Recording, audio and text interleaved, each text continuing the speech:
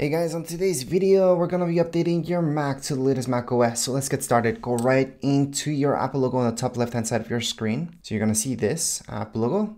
Then you're going to see system settings. So that's right here, your second option. Once you go there, this will be popping up. And then your second option should say software update. Now let's say you don't see that. Well, scroll down, go into general.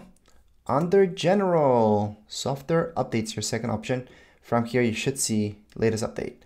If you don't, for any reason, see this, go on and turn off and on automatic updates. Even beta updates, just turn that on, off. Things will refresh. You should see the latest update and then go on and update now. Now, before you make any update on the Mac, I highly suggest making a backup using Time Machine. Time Machine is something that's pre-built on your Mac already, so make sure to use an external hard drive for that. I do have a separate video for that and all about external hard drives and all about Time Machine. But anyways, right now we're just gonna go on and tap on update now. Once you do so, just agree, put in your passcode. Once you put in your passcode, it's gonna get started with the download.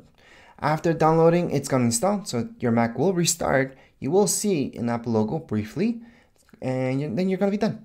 It's a really short update, really quick. It came out with a fix that needed to be done pretty quick. So at this point in time, just step away from your Mac and then come back afterwards. It would have restarted by itself, unless it gave you an error message where you guys have to close some programs. But I highly suggest not having anything right now running on your Mac. So no programs, no editing of anything. Just let your Mac be. Now this is under 2 gigs, so it shouldn't be that big. Downloading does depend on your internet speed, but if you do want it to go faster, you could use an Ethernet cable directly hooked up to your Mac from your router. Anyways, right now, let's just wait. So afterwards, you should have seen your Mac just restarting. You should have seen an Apple logo, a loading bar, and then afterwards, you're all done. You guys can just go back into system settings. Under system settings, just check out that you're all up to date. So that's right here. And it says that we are, in fact, all up to date. And that would be it for today's video. If you guys have any questions, comments, you guys can write down in the comments area. Don't forget to subscribe and like. Thank you.